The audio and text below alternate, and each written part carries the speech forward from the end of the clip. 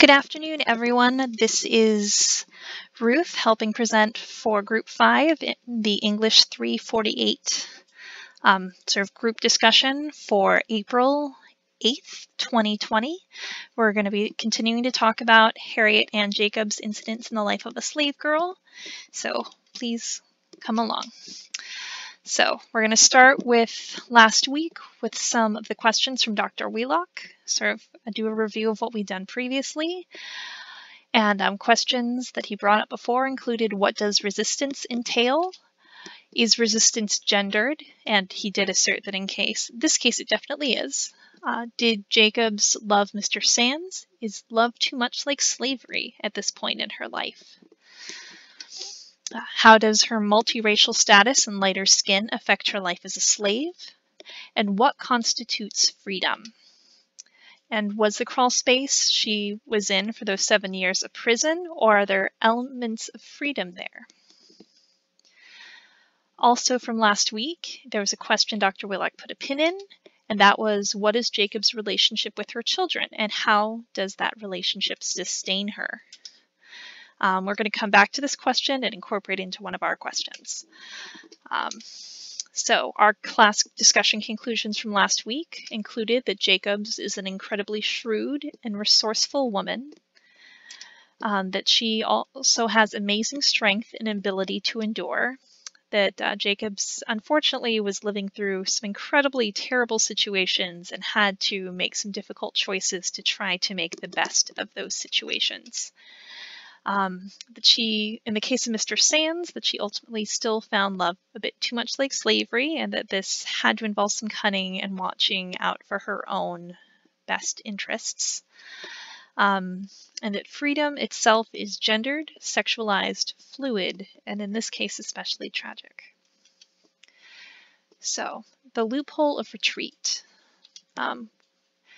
Coming back to chapter 21, Jacobs is inside that cramped crawl space where it's not just uncomfortable, but it's vermin-ridden. She's being stung, like it can get very hot and very cold, and it ultimately sounds like these incredibly unbearable conditions. However, she said, "Yet I would have chosen this rather than my lot as a slave." And that's from chapter 21. And that will help lead us into our discussion questions, so that's something I want you to keep in mind. And our first discussion question is on family. How does Jacob's relationship with her family sustain her while in hiding? And please do consider her family, different members of her family, this including like her relatives who knew she was there and helped visit her and feed her and sustain her more directly, as well as those who did not, like her children. How did each type of relative support her in their own way? How did her and then as her children were not only a support, how did her children motivate Jacobs to also then leave her hiding and escape? From chapter 29 on page 458, I was anxious to watch over my children and protect them so far as I was able. Sorry for the typo. And of course, we'll discuss this first question in class, but in video format, let's continue. So, our second question on always running. Why is Harriet Ann Jacobs always running? Or why is this particular narrative of a woman where she is always running? She cannot find comfort like her male counterparts, like Douglas, Walker, and Equiano. For example, in chapter 36, Dr. Flint is now aware of where Jacobs is living as a free slave in the North, and Jacobs reflects and says, "To be torn from a comfortable home and all my plans for the welfare of my children were to be frustrated by that demon slavery." On to our third question, which is on home. What does home mean to her, despite a constant danger to her family and the need to pack up and move within a moment's notice? In chapter 40, page 485, I immediately informed Mrs. Bruce, "If there is a possibility of saving you, you shall be saved."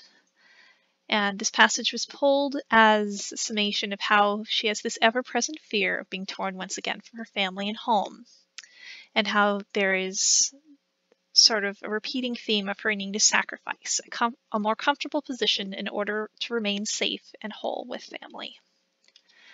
And we have a fourth question on kindness, sort of a bonus question. How does Harriet Jacobs' caution towards kindness reflect her experiences as a former slave? From chapter 38, this Mr. Thorne, Mrs. Hobbs will tell you all about it. This referring to a false kindness from the past of slavery contrasted against numerous examples of goodwill from people further north throughout the text. How sort of this contrast of Jacob's living with constant fear despite how some humans are full of goodwill. So thank you very much for joining us for this discussion. We hope that everyone is doing okay during uncertain times because it's a bit difficult at the present. But we wanted to spread a tiny bit of positivity here as Jacob's experiences can provide some context on how terrible human cruelty and suffering can be, but that at this point it still provides some insight and room for gratitude because we do have some positive things in our lives today that certainly Jacobs did not have. It's sort of an opportunity to be grateful. And of course, this is not meant to diminish anyone's current suffering, but to provide some possible comfort because these times can be distressing. And again, just a little bit of comfort. And of course, suffering is not a competition. All suffering is suffering. And of course, our references involving our text, as well as Dr. Wheelock.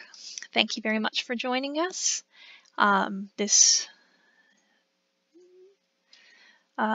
video is also going to be on a website, since that will be easier to download than slides. And of course, a link